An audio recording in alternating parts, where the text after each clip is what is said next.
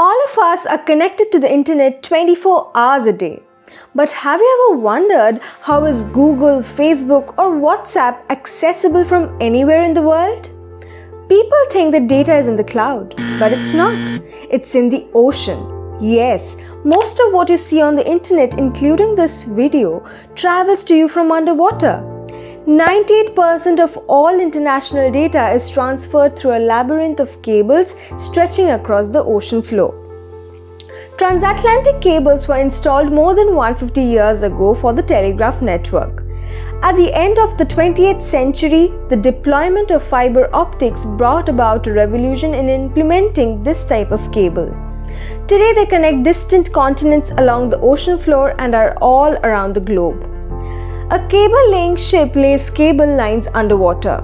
The torso of a cable-laying ship is enormous and mostly weigh over 11,000 tons. They can easily lay more than one communicative cable line simultaneously. The size of a cable-laying ship depends on the depth of the ocean floor where it is required to position the cables. The greater the depth, the larger the vessel size, and vice versa. However, cable ships must take necessary measures to ensure that the wires and amplifiers are not damaged and can work for many decades. Some laying techniques include shoreline, shallow waters, hard bottom areas, and deep ocean. Undersea cable installation is environmentally a low-impact commercial process given its maintenance, operation, and repair. The previously used small diameter fiber optic cables were damaged by fishing boats. To reduce the risk of damage, modern-day underwater cables are buried in the ocean floor using special undersea plows. There are more than 420 underwater cables worldwide, totaling about 1.3 million kilometers. The cables begin as a cluster of strands of tiny threads of glass fibers. Lasers propel data down the threads at nearly the speed of light using fiber optic technology. After reaching land and connecting with an existing network, the data needed to read an email or open a web page makes its way onto a person's device.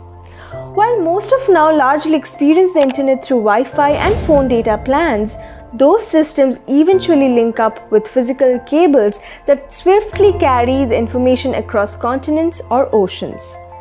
In manufacturing, the cables move through high-speed mills the size of jet engines, wrapping the wire in a copper casing that carries electricity across the line to keep the data moving.